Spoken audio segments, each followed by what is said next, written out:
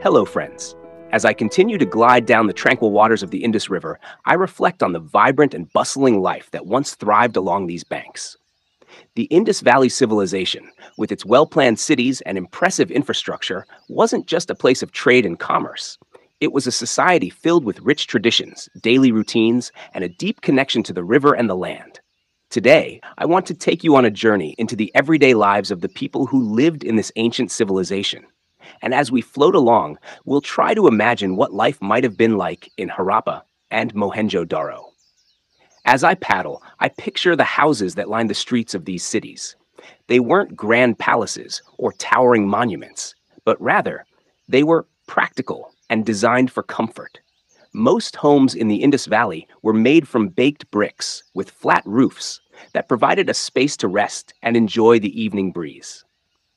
The houses were built close together, forming tight-knit communities.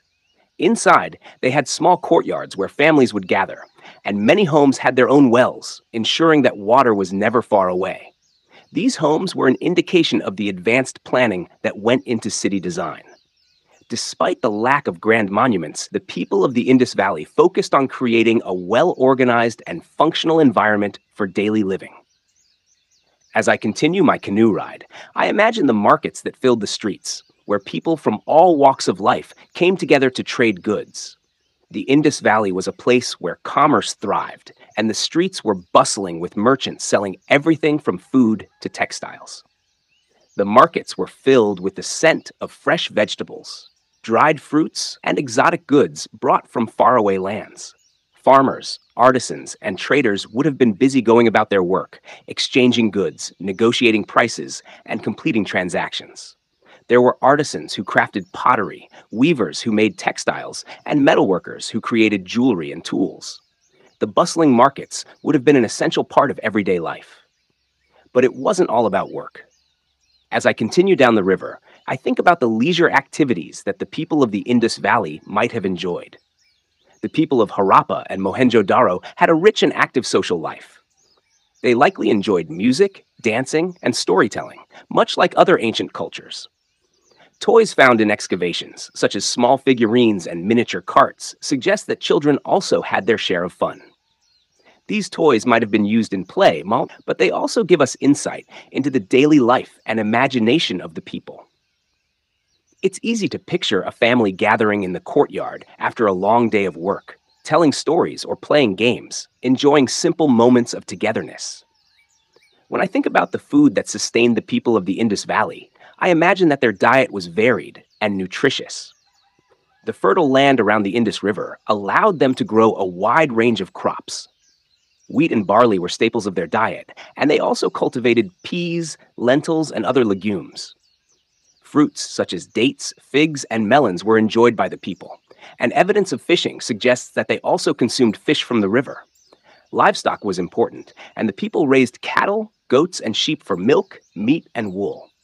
As I paddle along, I can almost imagine the aroma of freshly baked bread and the rich taste of wholesome grains that would have been part of their daily meals. In addition to food, the people of the Indus Valley paid great attention to cleanliness and hygiene.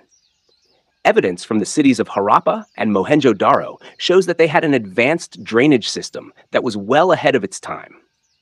Every house was connected to a sewer system, and the streets had covered drains to carry away wastewater. Public bathhouses, such as the famous Great Bath in Mohenjo-daro, were important spaces for social and religious gatherings. These bathhouses were meticulously constructed, with well-planned water channels and a deep rectangular pool. They suggest that cleanliness was not only a practical concern, but also an important part of their daily ritual. The people of the Indus Valley were also highly skilled in craftsmanship. As I glide along the river, I picture the artisans sitting at their workstations, creating intricate jewelry, beads, and pottery. They had access to a wide variety of raw materials, including clay, copper, ivory, and semi-precious stones.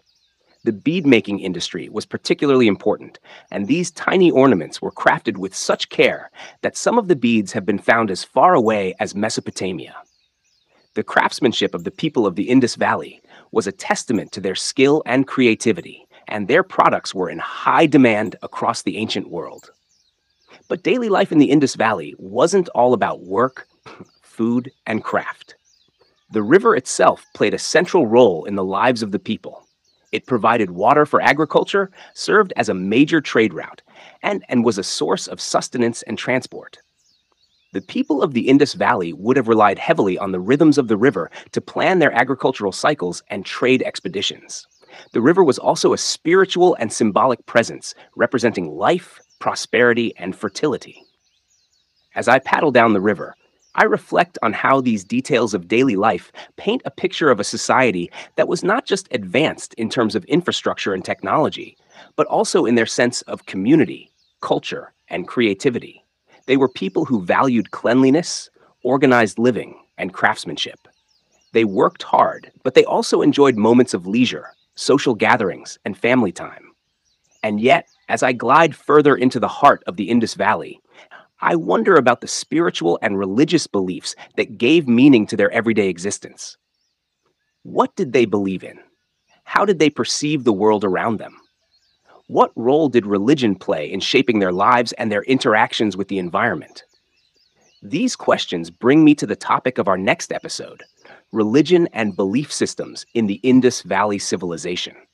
How did their beliefs influence their daily routines, and what can we learn from the remnants of their religious practices?